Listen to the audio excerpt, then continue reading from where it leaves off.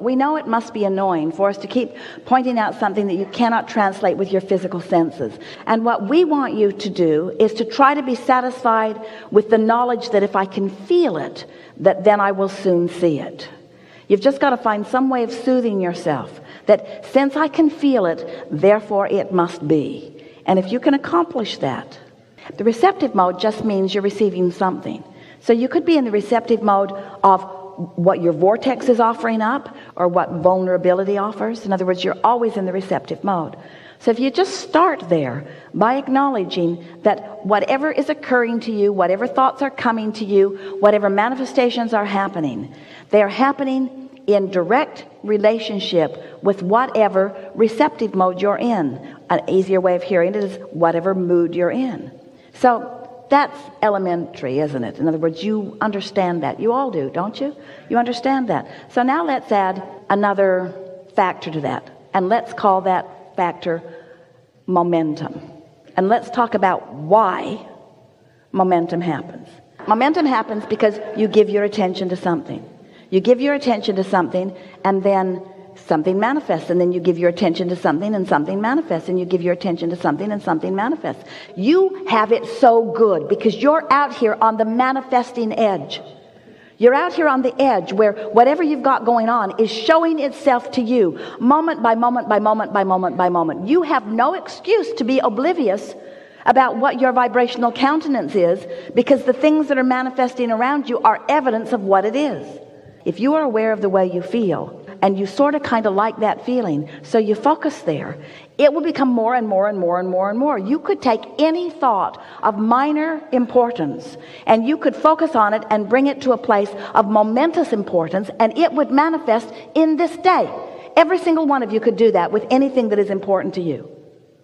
This is the power of the universe that you've got working with you. This is the power of the focus of source energy that you've got working with you. You have tools at your fingertips. You have the energy that creates worlds flowing through you, you see.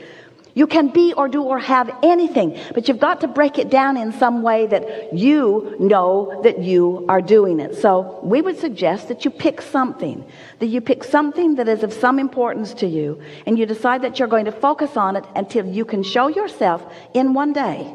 You can show yourself how the momentum gathers around that subject in one day. From the point of just being able to talk about it, to the point of feeling fairly good feeling emotion about it, to the point of really feeling excitement about it, to the point of it manifesting in one day. You can do that. You can do that. And you do it all the time. That's what's so funny about this conversation.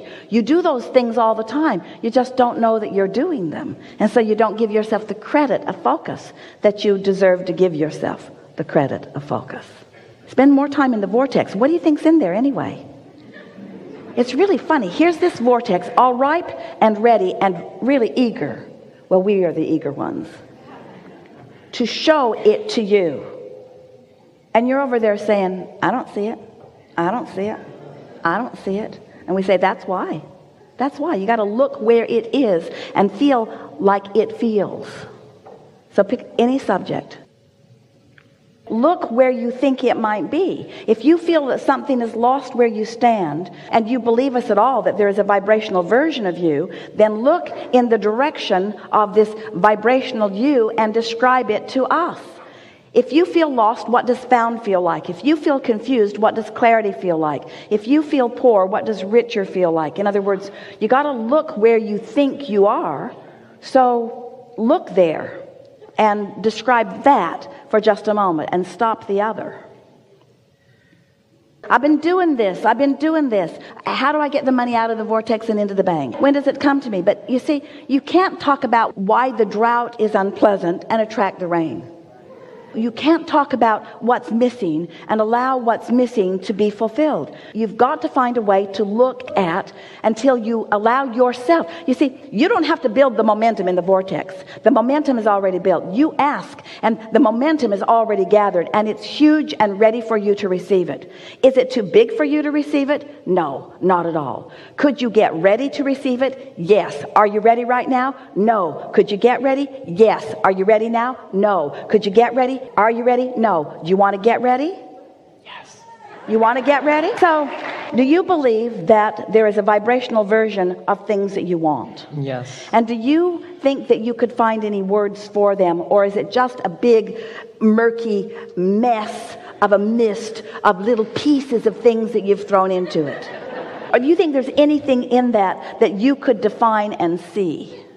It isn't easy to go there because you don't have the momentum, but we promise you the momentum will come fast. You see, it's easy to tell the other story because that momentum's there. It's easy to say all of those things, but it's not how it needs to be.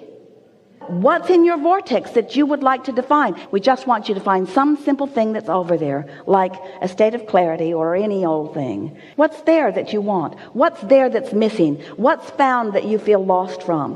What's over there that isn't over here? What's over there that you want? What's over there? What's out there? What's up there? What is it that you want?